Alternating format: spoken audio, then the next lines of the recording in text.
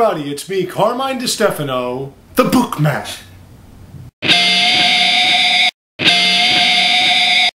Now last month I had promised you the expansion to Street Fighter 4, and here it is! Simply titled, Super Street Fighter 4! What does it add to the original? Well, let's take a look at it together, shall we? As you can see in the character select screen, there are a slew of new fighters to choose from, all of whom have their own story to tell, in animated stills this time.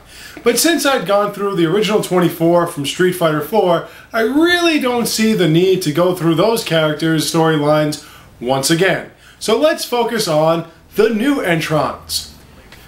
From the Capcom Street Fighting Classic Final Fight, Guy, the sneaker-wearing ninja, coming from Metro City with his spin kicks and elbows.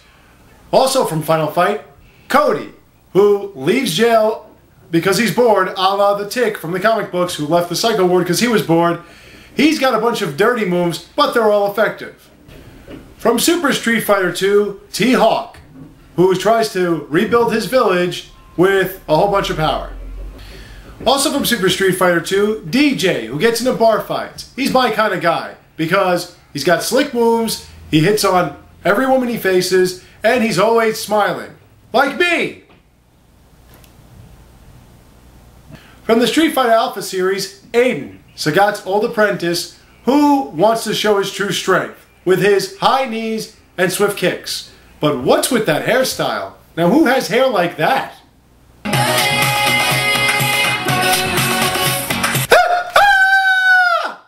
Now the true newbies. Dudley, an English gentleman boxer who's got a thing for roses. He's right up your alley. A man of true class and dignity. He's got quick moves that are also pretty effective, which makes him a good pick if you're new to this whole thing. Then there's Hakan, the Turkish oil wrestler who beats up a small guy because he thinks he's stealing his ideas. He has a bunch of powerful wrestling moves, but what's great is when he misses one of them. And Makoto, the whiny woman boy thing. And the answer is... Ooh, not even if she were real would I want to. She wants to rebuild her family dojo with her unorthodox style. That's very effective as well. Ugh. Shut up. Judy, the slick sadist who's practically controlled by Seth through a bionic eye he created for her. With her long leggy style and her flexibility and barely protecting chest plate. This woman's so sick that even after she loses, she's still got something crazy to say. I'll break you, alright. Just you wait. And she has one of the best ultra combos because of how she finishes it. Oh, it certainly did. Sorry. Last but not least, Ibuki, the teenage ninja student who wants to meet boys. She's the online favorite pick since her moves are hard to block, which makes her very cheesy. When you select a character, you have a choice of 2 ultra combos, which gives you a little bit more variety with the original characters and the new ones. A lot of them are very, very nice to look at. Some are very effective as well. What's great is Ryu's new souped up Shoryuken stops all sound from traveling outside his own.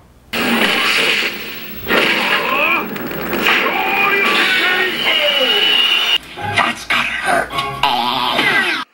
As you play through the traditional arcade style, you'll notice another addition. After 3 fights you get a... Bonus stage! That's right, they brought back the bonus stages, like beating up a car. When you do this with Guy or Cody, this happens. Oh my god! Perfect! That is perfect. After 2 more fights, you get to break barrels. Then, after 1 more fight, you...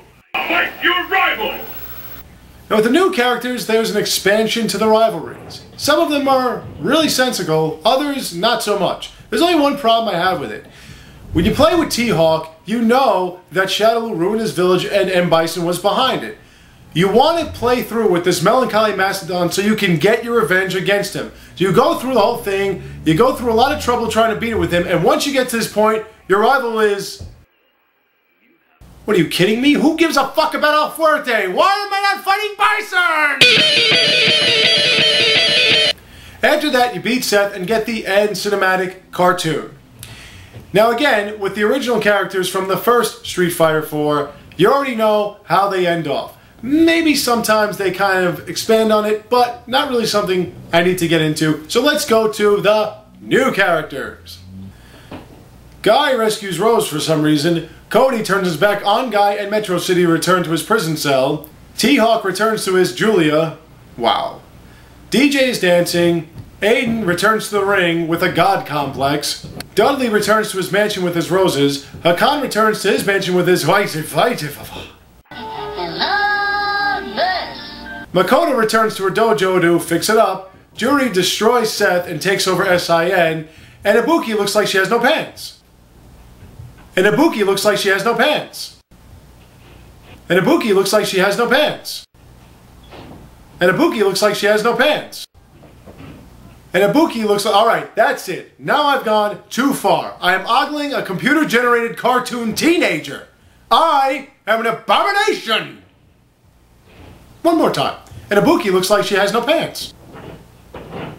As in Street Fighter 4, after you beat Seth under specific circumstances, you can face Akuma or Guken. And that's pretty much it. So, what did I think of this game? I enjoyed it more than I did the original Street Fighter 4. I love the playability, I love the challenge, although sometimes it could drive you batty. The new characters add new dimensions to the game, as do the extra ultra combos. They're nice to look at, as I've said before, and some of them are pretty effective. Not all of them, but some of them. Although there aren't any characters to unlock, you can unlock costumes and taunts, which is pretty cool as well. It's good that they brought back the bonus levels they should never got rid of in the first place, and they also brought back the challenges, which are really challenging. I mean, really? I mean, really. How can I perform that? How am I going to pull that off? And they've also made the online play a little bit easier and a little bit better than the original Street Fighter. Overall, I recommend this game. If you like playing on your own, it's got a high replay value, and if you want to hook up with your friends or some strangers online, it's also got a high replay value for that as well. And after all, Ibuki looks like she has no pants. Thank you all for watching. I have more for you soon to come, so stay tuned, take care, and have a great day.